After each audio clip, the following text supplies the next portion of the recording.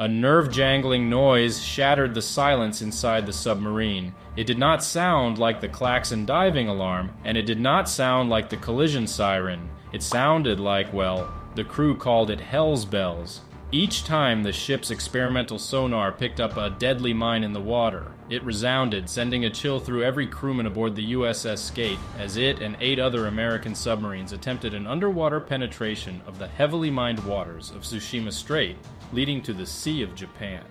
Theirs was a mission rooted in vengeance. 2 years earlier, in October 1943, the USS Wahoo had been patrolling in the Sea of Japan when enemy forces attacked and sank it with all hands, including its commander, the legendary Dudley W. Mush Morton. The loss devastated Vice Admiral Charles A. Lockwood, commander of the U.S. Pacific Fleet Submarine Force. "This is the worst blow we've had," he wrote in his diary.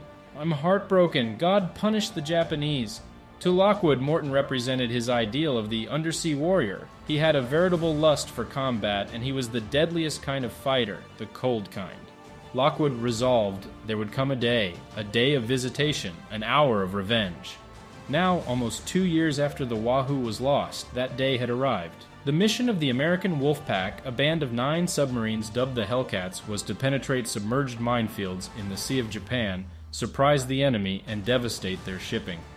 The legend of the Wahoo began in January 1943, when Morton assumed command of the submarine for its 3rd war patrol. He proved himself an aggressive skipper by sailing into New Guinea's Wewak Harbor and going after a Japanese destroyer. After his first 5 boat torpedoes missed, the enemy spotted him, turned, and charged straight at the Wahoo. Morton coolly waited until the destroyer was within 800 yards and fired a torpedo down the destroyer's throat. "Broke his back," Morton noted in his patrol report. "The explosion was terrific." The Wahoo sank another 4 ships before heading back to Pearl Harbor. On its next 2 patrols, the Wahoo sank 9 more large merchant ships and damaged 2, including a 15,000-ton seaplane tender. But its subsequent 2 patrols, both into the Sea of Japan, were failures. During the first, the submarine fired 9 torpedoes without sinking or even damaging a single target. Morton angrily reported that the torpedoes were defective.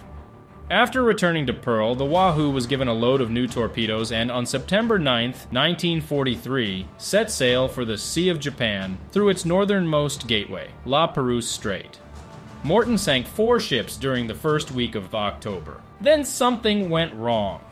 At 9:20 a.m. on October 11th, Japanese anti-submarine forces, alert to the presence of a submarine in the northern reaches of the Sea of Japan, spotted an oil slick floating in the strait. Concluding a damaged submarine was attempting to escape into open waters, the Japanese sent 6 aircraft and 5 ships to the site and, over the next 8 hours, pounded it with 69 depth charges and 40 aerial bombs. By late afternoon, the Japanese forces returned to base, satisfied they had destroyed an American submarine. They had. The Wahoo and its crew and commander were a grave loss to the U.S. Navy. In just 9 months, Morton had sunk 19 enemy vessels, a spectacular record that made him an icon among American submariners. A career naval officer, Admiral Lockwood had assumed command of the Pacific Submarine Force in February 1943 and began exploring technological opportunities to refine the Navy's tactical submarine doctrine.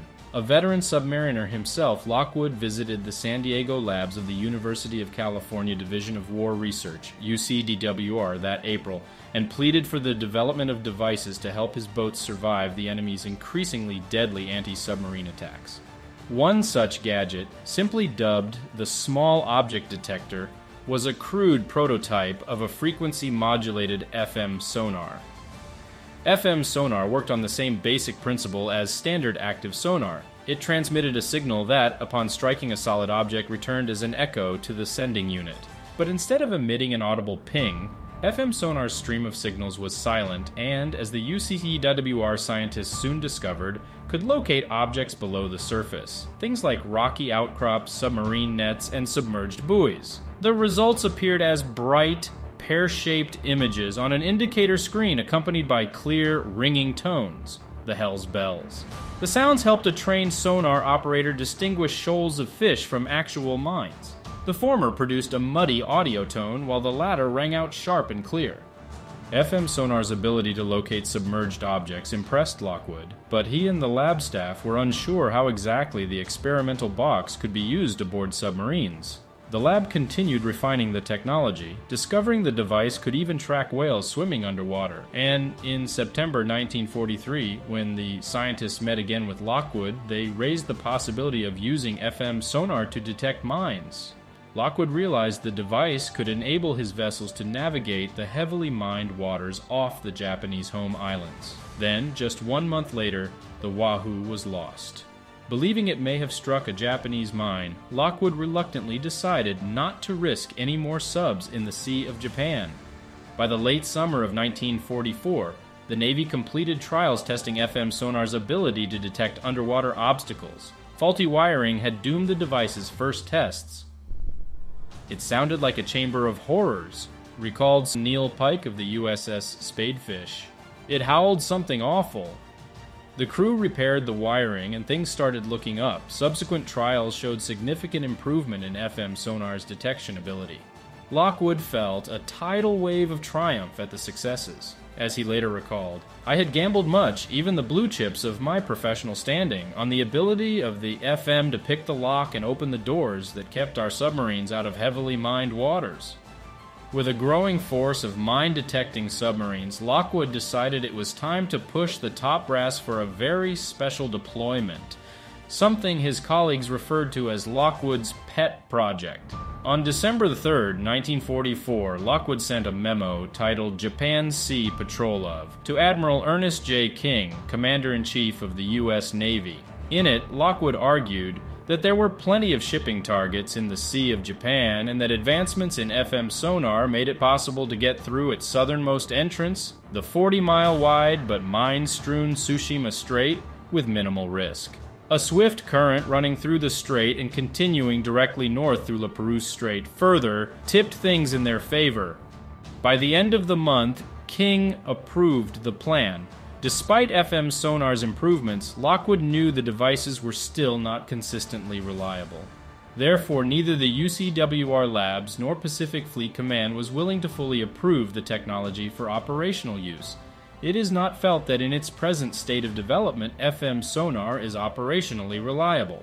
A February 1945 evaluation report read, "A gloomy Lockwood pressed on. He went out with the FM sonar-equipped boats on training exercises, often operating the gear himself, and he twice asked Admiral Chester W. Nimitz, Commander-in-Chief, Pacific Fleet, if he could go on a war patrol aboard an FM sonar-equipped submarine.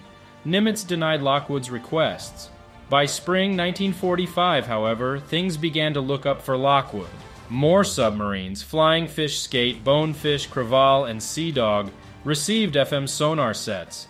Testing continued to move apace, and some subs even detected and plotted the minefields around the entrance to Tsushima Strait. They returned with valuable intelligence, including news that the Japanese had 4 lines of underwater mines in the strait, strung northwest to southeast. In April, Lockwood chose Commander William Barney Seaglaff, a veteran of 7 war patrols with a record of 15 ships sunk, to take over training, planning, and execution of the mission dubbed Operation Barney.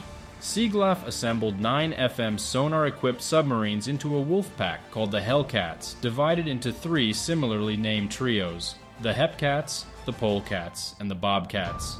Seaglaff placed Sea Dog's Captain Earl Hydeman in overall command. By mid-May they were ready. FM sonar was still imperfect, but Lockwood and the submariners felt confident enough to proceed with the operation.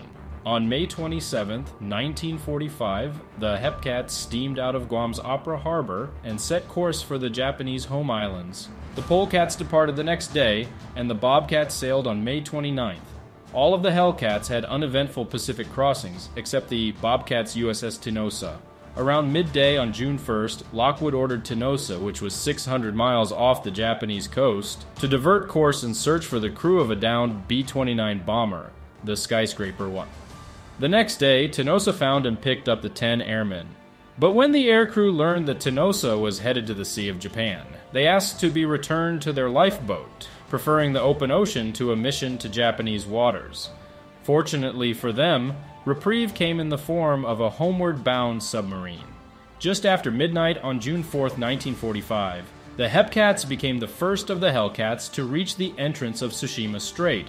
Sea Dog, as flagship, took the lead, but when it reached the first line of mines, Sea Dog's FM sonar glitched. It picked up only vague blobs, and its Hell's Bells sounded mushy when they should have rung true and clear. Nevertheless, Sea Dog plowed ahead, and by some miracle, the submarine evaded all 4 lines of mines. The other 2 subs followed, and after 20 tense hours underwater, the 3 Hepcats rendezvoused on the surface before setting out for their assigned stations off northern Honshu. The Polecats passed through Tsushima Strait the following night. Within an hour of submerging, Skate reached the first line of mines without any problems. But in the second line, the mines were spaced only 50 yards apart, just half the length of the submarine.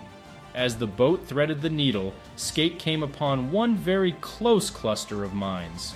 With the current pushing them toward the deadly spheres, there was no time to maneuver. Suddenly, the crew heard an unnerving noise outside the hull. It was the rasping of metal on metal, a sound that could only mean one thing: the submarine was scraping along a mine cable. If the steel cable snagged in the sub's planes or superstructure, the mine would be yanked down the cable to the ship, marking the explosive end of Skate. "This is it," one sailor said. "This is it." Albert Olofsson, Skate's hydrophone operator, turned up the volume so his comrades could hear better. "They all turned white," Olofsson recalled. For a full, agonizing minute, the crew listened with bated breath as the submarine continued to scrape against the cable. Then they were through. On June 6th, it was the Bobcat's turn. This time, Tenosa rubbed a mine cable. It was an eerie sound. Torpedo man Benny Bentham later wrote, "Motor machinist mate Don Pearson recalled that the tension aboard Tenosa was so high during the transit, if you dropped a penny on the deck, people would be on the ceiling." But they too got through. Once all 9 submarines made it through the strait, they reformed and set off on the hunt, eager to avenge the Wahoo. Over the next 17 days, the Hellcats ran amok in the Sea of Japan, sinking everything in sight. Tenosa got in the first licks on June 9th when it mortally damaged a Japanese freighter. To the north, Creval sank another freighter while Sea Dog destroyed a merchant ship and a large tanker. To the exhilarated Lieutenant James P. Lynch, Sea Dog's executive officer, it was like shooting fish in a barrel. Despite the plentiful targets, several Hellcat crews experienced close calls during the mission.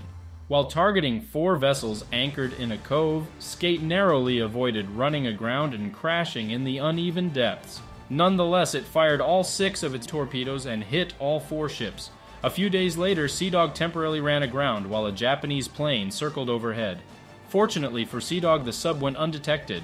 Early on June 13th, Spadefish misidentified and sank a blacked-out ship that turned out to be a Russian maritime freighter, the Transbalt. The Soviet Union, then neutral in the war against Japan, angrily condemned the sinking. Not wanting to admit its submarines were operating in the Sea of Japan, the U.S. Navy blamed the Transbalt's sinking on a Japanese submarine.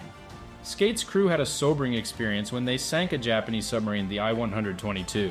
While the enemy submarine was quite a bag, the American crew felt a subdued sense of empathy for I-122 submariners. There was a sudden realization that the sinking sub might have been Skate, Communications Officer Bill Berlin later recalled. Hydrophone operator Albert Olofsson added, "There, but for the grace of God, go I." At the end of June, it was time to go home. Sea Dog's Captain Heidman decided on a high-speed surface escape to spare the weary crews another submerged transit through the minefields. But when the submarines rendezvoused outside La Perouse Strait, Bonefish was not among them. Only after the submariners returned to Pearl Harbor did they learn the Japanese anti-submarine forces had attacked and sunk their packmate on June 19th. Just after sunset on June 24th, Sea Dog was leading the pack of 8 submarines eastward at 21 knots when its surface search radar quit. Creval took the lead, sneaking the pack past several Japanese ships. As they raced through the strait, the Hellcats unknowingly passed within a few miles of Wahoo's underwater grave. By early the next morning, the Americans were clear of La Perouse Strait and headed for home. On July 4th, the first group of Hellcats returned to Pearl Harbor to a rousing welcome. Lockwood went aboard each boat to congratulate its skipper and crew. After the celebrations, he went straight back to preparing more submarines for future missions into the Sea of Japan. As far as Lockwood was concerned, Operation Barney had been a noteworthy success. Despite technical problems, most FM sonars had performed admirably.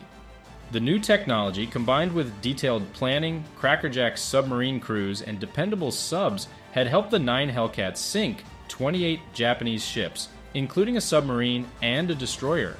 I felt that the dauntless spirit of the Hellcats and of Dudley Morton's Wahoo was with me when I reported their success to Admiral Nimitz. Lockwood wrote in his 1955 book about the operation, Hellcats of the Sea.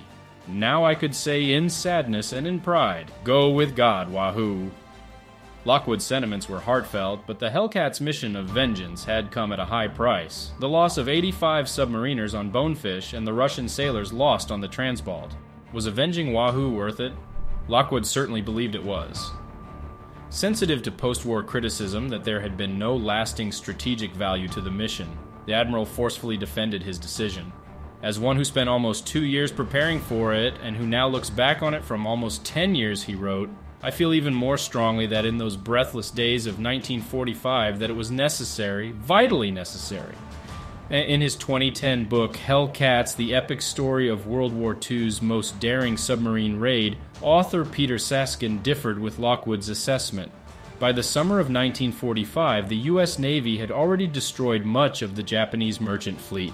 Sinking the vessels that remained near the Japanese islands would have required many subsequent missions like Operation Barney.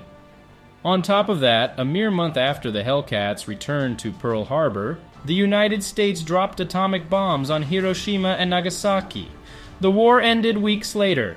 I believe it's fair to say that despite the bravery and dedication of the Hellcat submariners, Operation Barney was simply not worth the risks it entailed to sink ships in the Sea of Japan and avenge Morton and the Wahoo, Saskin wrote. Certainly it was not worth the loss of the Bonefish. The mission did have one undisputed plus as a proving ground for FM sonar. What began in 1942 as an apparatus of unknown potential, a primitive breadboard of wires, tubes, switches, and knobs, has evolved over the decades into a sophisticated electronic search tool. Today, anti-submarine forces drop sonobuoys with FM transducers to search for hostile boats. Commercial fishermen use FM devices to find shoals of fish. FM-based handheld obstacle recognition systems give mobility to visually impaired persons. Multi-channel side-scanning sonars have revolutionized mapping and object location on the sea floor. The diversity of these devices would have astonished the man whose obsession made them all possible. The story that began with Admiral Lockwood came full circle in 2005 when a multinational search effort utilizing state-of-the-art side-scanning FM sonar located a submarine wreck 213 feet below the surface, about 12 miles off the northernmost point of Hokkaido. It was the USS Wahoo. Russian divers said the ill-fated submarine had suffered a direct hit to its conning tower.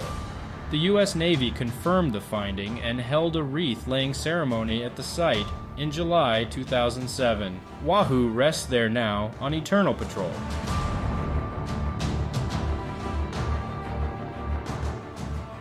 Thanks for watching. Don't forget to like and subscribe for more content. Speaking of more content, we have just launched our free daily World War II newsletter where we explore events that occurred on this day during the Second World War. If that is something that interests you, you can click the link in the description or click the link in my pinned comment below. Have a great rest of your day or night.